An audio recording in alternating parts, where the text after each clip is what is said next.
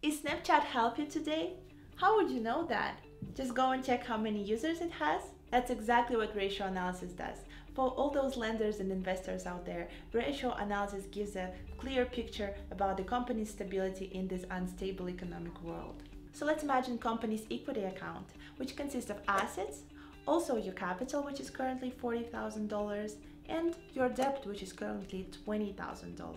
So in this case, the debt to worth ratio is 1 to 2. This ratio shows us how healthy is this company in terms of its ability to pay out debts.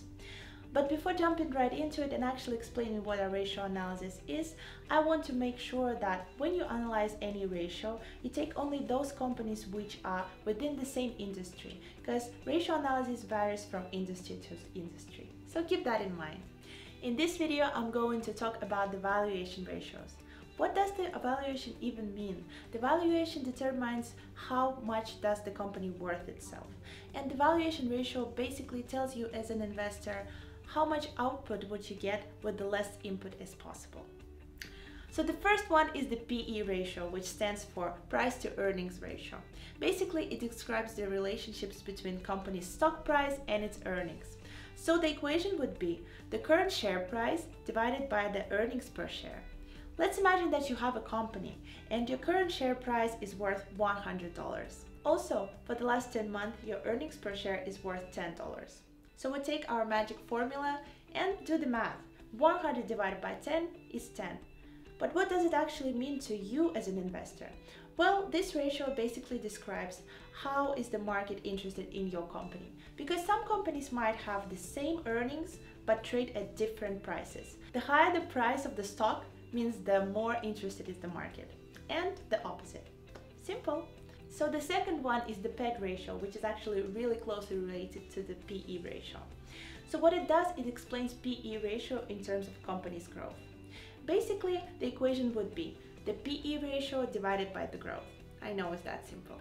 So if the growth rate is higher than PE ratio, it usually means that the company would go a little bit cheaper in the near future, and vice versa. Simple.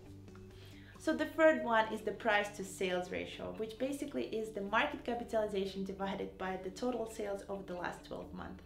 We usually want this ratio to be lower because it's actually logical. The higher the sales, the lower the value of the ratio.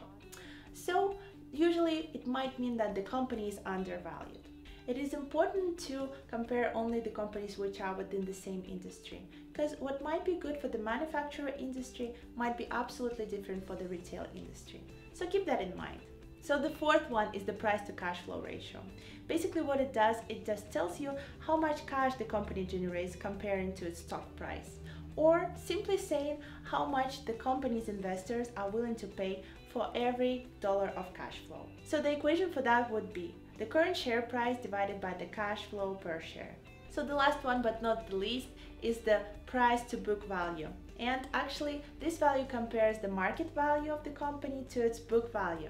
And the equation for that would be market price per share divided by the book value per share. So imagine that you invested in a company and the company got bankrupted today. Actually, this ratio gives you an understanding of maybe you're paying too much for something that you will be left with if the company got bankrupted. So keep that in mind.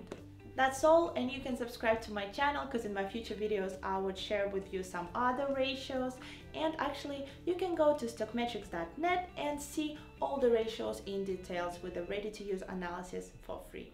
So put this video a big thumb up if you liked it, comment below, and also subscribe to my channel. I would love to see you next time, so bye!